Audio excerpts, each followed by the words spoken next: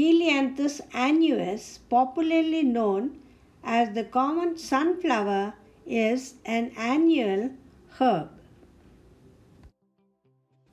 It's a very beautiful plant. Almost every part of the sunflower is used by human being in one way or the other. It is the oil that is the most valuable. In this video, let us know some of the important uses of sunflower. Sunflower oil is used as a cooking oil. Its oil has several important industrial uses such as drying agent used in paints, resins, plastics, soaps and cosmetics. It is used as animal feed. Sunflower is very high in protein and is an important feed ingredient for livestock and poultry. Hull of sunflower is highly valued for its high energy. Sunflower seeds, particularly the black oil type, are the favorite of most seed-eating birds. The high oil content of these seeds provides an excellent source of energy for birds. These seeds are also used as a functional food.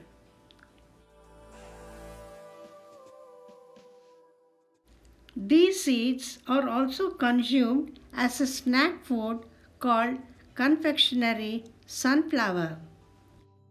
The kernels of sunflower are used in a broad array of snacks and food products. Sunflower seeds have many health benefits. They have diuretic and expectorant properties. They are beneficial in the treatment of bronchial, laryngeal, and pulmonary infections. Eating sunflower seeds reduces cavities in teeth, improves the eye. They are good for nerves, relieves soreness in the muscles, and eliminates the tired feeling. Sunflowers are grown in the garden for ornamental purposes and to attract birds to the garden. Sunflower is a source of nectar and pollen for honeybees and they yield useful honey.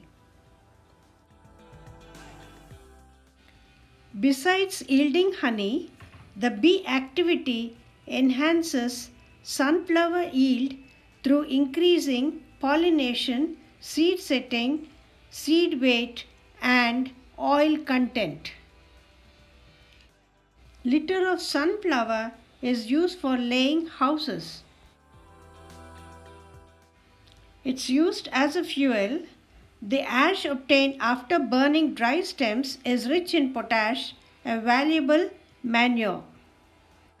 I hope you enjoyed watching this video on some of the uses of sunflower. Thank you for watching and wish you a good day.